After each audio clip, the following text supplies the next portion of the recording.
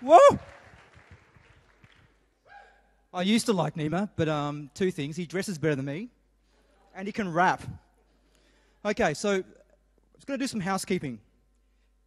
In honour of AHPRA and the Chiropractic Board of Australia, the codes and regulations, we advise that all DCs present here at DG Congress throughout the weekend are registered chiropractors or doctors within their country of residence only. Throughout the weekend, you may be photographed or videoed by the DG Congress staff. If you have any concerns with this, please tell us. And we want you to be sort of just comfortable. We don't want any of these sort of red carpet ones. Just be natural. There are 2 doors for entering and leaving main plenary, and they will be shut on the commencement of the scheduled presentations. If you are late, then please enter quietly, please. Wear your name tags at all time. There will be staff that will be checking your name tags.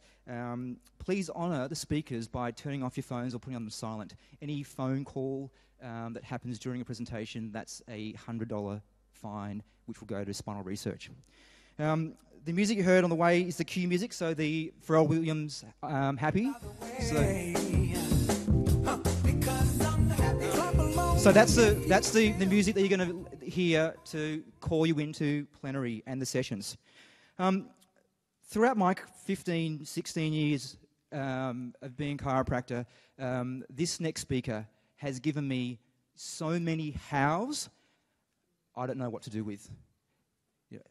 Every time that he graces the stage at any sort of presentation, he's full of hows, how to be a better person, how to be a great chiropractor, how to just love and serve better.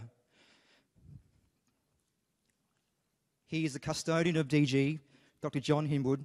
He's the co-founder of Dynamic Growth.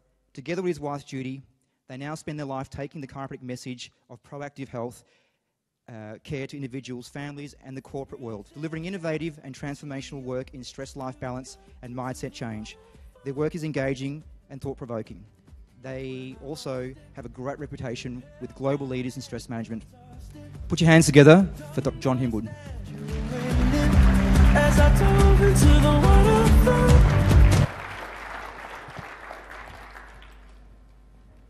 Thank you.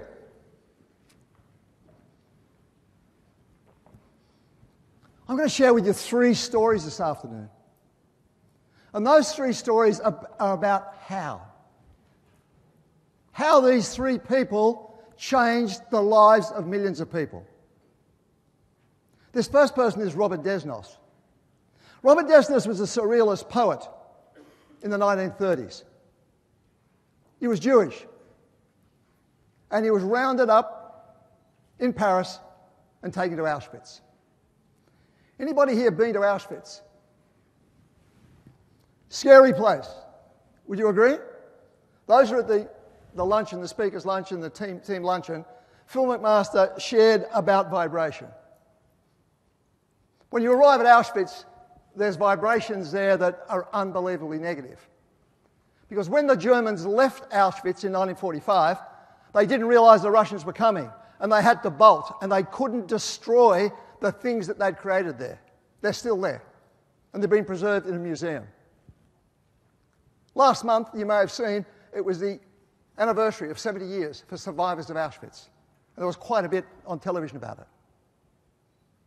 Desnos, in his group, here he is in middle, front and centre there with the beard. They were on a road gang. They'd been worked for a number of years till it got to this. Here they are, skin and bone. The camp decided that they were no longer useful. Robert Desnos and his group walked out of the barracks this morning, and instead of the truck facing that way, the truck was facing that way. They weren't going to work, they were going to the gas chamber. Skin and bone. The how. How can you change this and not go to the gas chamber today? Robert Desnos was first onto the back of the truck. He got on and he ran backwards. Got down the end. First man, show me your hand, show me your hand. I was a famous palm reader before coming here. Show me your hand and I'll tell you about your future when this camp is liberated. He said, what I see in your hand here, he said, you're going to be a leader in Europe. You're going to help with the unification of Europe at the end of the war. The next man, show me your hand. You're going to America to be a famous banker. And all of a sudden, these men, skin and bone, leapt onto the truck. Read my hand, read my hand, read my hand. And Desnos told them stories of what they would be and how they would do it after the war. 2 weeks later, Auschwitz was liberated. The SS guards didn't know this, but they were bamboozled. They were totally they didn't know what to do. So they put them all back onto the truck. Sorry, they took them off the truck and put them back in the barracks. And the next day, they took them all back to work. They'd never seen raw energy like that. Why would we put these people in the gas chamber when we can use that energy? 2 weeks later, it was liberated. The next year, Desnos died of typhus. But the palm readings he gave to those men did become leaders in America, did become leaders in Europe, did become famous bankers, economists. They fulfilled the role. Desnos told them where they were going. At that extreme state where they were heading to the gas chamber, they took on a new persona. Wow. All of us here inspire tribes. We've got tribe family. We've got tribe student. We've got tribe in our practice of the patients who come to see us. We're all leaders of tribes here, and we can inspire them simply. Judge. I won't mention his name. He's a judge in the Queensland Supreme Court. In 1983, the last mainland state, Queensland, brought in chiropractic legislation. As soon as that happened, chiropractors were given the privilege of working under the Workers' Compensation Act. We received a letter, and that letter said, you are now classified as a physiotherapist. Do you think I was happy? Not very happy. I've been the chairman I was vice president of the Chiropractic Association in Queensland. I've been chairman of the Workers' Compensation Committee, working with the Workers' Compensation Board prior to that. And I phoned the general manager, Jim Campbell, who was a very arrogant man. And I said, how do we change that, Jim? Bloody sue me. I said, well, what do we need to do? He said, change the act. I thought, costly business to employ a solicitor. So I said to him, how about I write to you and ask, would you have Crown Law write back to me and give me every section of the Act that needs to be changed so we could be called chiropractors? He said, I'd love to do it. I said, thank you, which he did. Probably saved $30,000 or $40,000 the government paid for. Then engaged a barrister, took them to court. What happened? Took 3 months, judgment was reserved, we gained the qualification under the Workers' Compensation Board recognition as chiropractors. And the judge said, this is quite amazing. He said, there's actually no classification for physiotherapists. Under the Act, they're covered under wax bars, massage bars, and Turkish baths. But somewhere along the way, someone changed it. They shouldn't have. It's never been done by law, so I enacted that into the law as well. I didn't see any more of that till 3 months later. It's a Tuesday afternoon. I'm not working. I'm walking down Queen Street in Brisbane past the Supreme Court, and who should come out but the judge? I stopped. I went over and I said, Your Honour, John Hinwood, thank you for creating the category of chiropractors. He said, look, do you mind if we chat a moment? I said, I'd love to, but he didn't let my hand go. And then he put his other hand on top. And he said, let me share with you a story.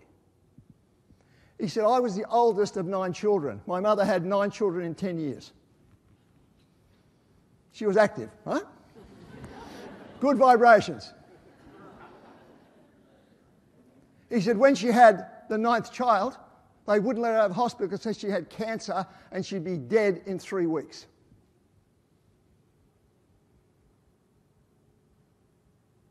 He said, my father took her out of hospital and all these people said, you need to go and see Mr. Shelby. Now, Ernst Shelby was a chiropractor from Sweden who'd been practicing in Sydney from about 1908. And at the outbreak of World War I, because he had the name of Ernst Schelbe, people started to attack him physically because they thought he was a German. So he moved to a place called Millimilla. Now, Millimilla is up in the Atherton Tablelands in the middle of nowhere. And Ernst Schelbe went to Millimilla and practiced. This is what Ernst Schelbe's practice in Millimilla looked like. Beach view. Look at the tent camp here. He had hundreds of people turning up, and he had to train a staff of people in the Schelbe technique to work with those people. He said, I remember walking in there with my dad, all the kids. I was carrying the baby and he carried mother. My mother was 29. And Mr. Schelbe said, I believe that your wife's body can heal and the work we do here can help her. But you'll need to leave her here. She'll need to live in because we'll need to attend to her several times a day in order for her body to respond and heal.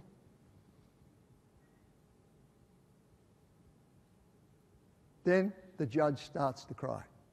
There are people going by, seeing the judge holding me, and I'm holding his, and he starts to cry. His vibrations were so going, I'm crying. We're both standing there bawling. And he's telling me the story of what happened. How his mother did recover in a matter of a few months. And how she only passed away last year at 89. Chiropractic gave her 60 more years of life. She got to bring up her children, got to meet her grandchildren, her great-grandchildren, and also some great-great-grandchildren. He said, chiropractic needs to be recognised. Thank you. So we hugged there, I don't know, for a bit of time. He went on his way and I went on my way. Look what Schelbe did. Camps full of people, up in the back of nowhere in Queensland. He inspired who? His tribe chiropractic, and then the community at large. The last story. That's me on my 3rd birthday. Now, at this time, I became quite curious. I had a grandfather, my mother's father, who was a commercial artist. And beside his workbench was this picture. Pretty spunky looking dude of the times. Right? I used to ask him, who is that? He said, that's your great uncle George Frederick Cook. And he and his brother Albert went to the First World War and were killed. And it's always stayed in my mind. We've been to, he found his grave at Brewery Orchard up near the French-Belgian border a few years ago. Now, here he is. He arrives at Gallipoli. He survives Gallipoli with his brother. They then go to the Dardanelles. They survive the Dardanelles.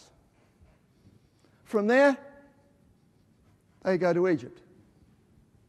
Survived again. And they moved on to the Western Front.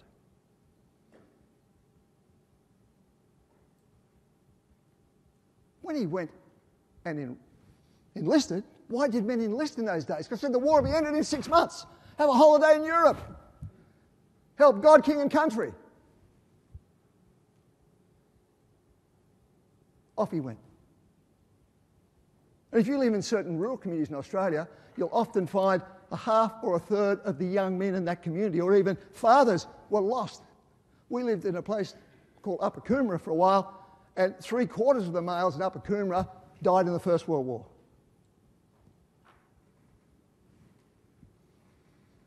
Then the Anzacs arrive in 1916 in France to join the British Army on the Western Front to defeat Germany. I have a collection of all the letters George and Albert wrote and sent back home to their brother Ernest. And the last letter is about how big his how was. He was a stretcher bearer. He wasn't, he was an infantryman. And they ran out of stretcher bearers. And his last letter to his brother said, "Dear Ern, please don't give this letter to Mother to read, it may worry her." He said, today, I volunteered to be a stretcher bearer because we need to go out there and bring our mates back who are injured, who are wounded. But please don't tell Mother, because this is going to be my hardest assignment, because the average lifespan of a stretcher bearer here is 12 hours. He said, I'm doing this for God, King and country. I have to earn. May I ask you think about what would you do for chiropractic if you were at that point in time? Would it mean that much you'd sacrifice your life and move forward? He finished his letter. It was collected from him as he sat in the trench before he was to go that evening. And a large piece of shrapnel came through the roof and killed him stone dead. The men either side of him, not harmed. But he was prepared to take the ultimate sacrifice for what he believed in. And how did he do it? He became a leader in his tribe. He inspired his tribe. Imagine how the men in the trench that night went out and fought. They lost their mate, who was going to go out there and bring people back, the wounded. So as we go through this weekend, if you could think, how are you going to become a leader in your tribe? How are you going to inspire your tribe, the tribe chiropractic that you're a member of? I challenge you to go away from here being a better person and knowing the how you're going to inspire your tribe. Thank you. So say Geronimo, say Geronimo, say Geronimo, say Geronimo, say Geronimo. Thank you, John, for those amazing and inspirational stories.